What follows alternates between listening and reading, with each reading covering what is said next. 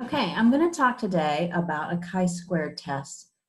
Chi-square tests are particularly useful for observations of frequency data. It works really well for behavioral data with animals, and it's useful for data that tend to not be normally distributed or fall into what we call frequency categories. So this is the symbol for chi-squared, and so there are a couple of types of chi-squared tests. I'm going to review in this video the goodness of fit test because it's the most simple.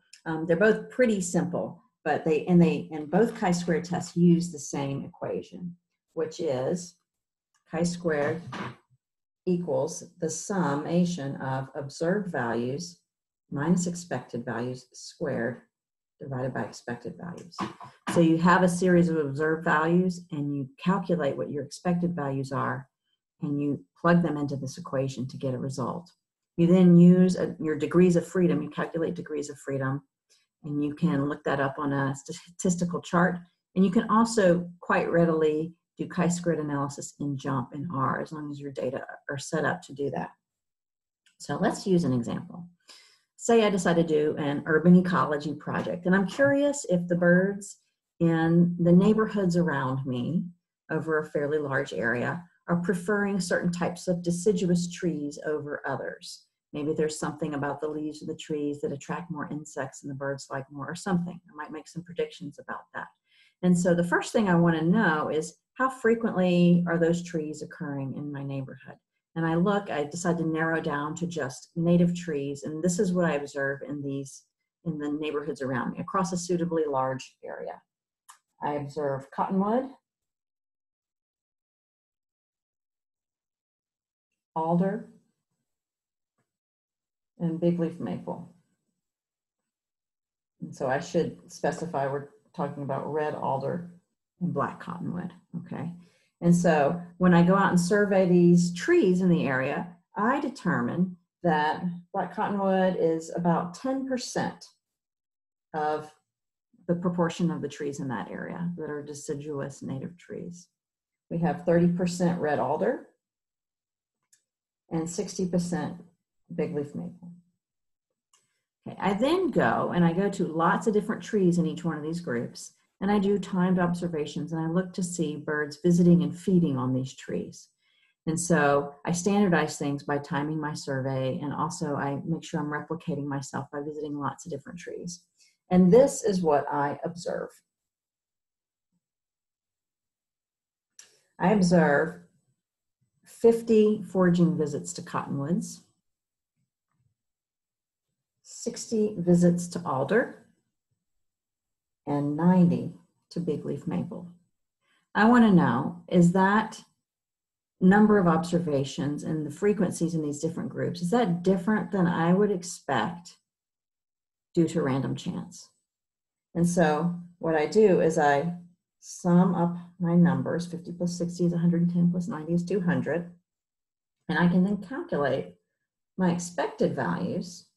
I'm going to try and make this a little bit closer so I can do the whole equation based on these percentages. So 10% of 200 is 20. 30% of 200 is 60. And 60% of 200 is 120. Make sure those add up to 200, yes, okay. And from this, I can start to build this equation. So I'll start to build the first part, observed minus expected here. So 20 minus 50 is 30. 60 minus 60 is 0. 90 minus 20 is negative 30. And then I build this up to be the numerator of this equation. Observed minus expected squared, right? And what I get is 30 times 30 is 900. This is going to be 0. And negative 30 times 30 is also 900. So now I have my numerator of my equation right here. Now I want to divide by my expected values.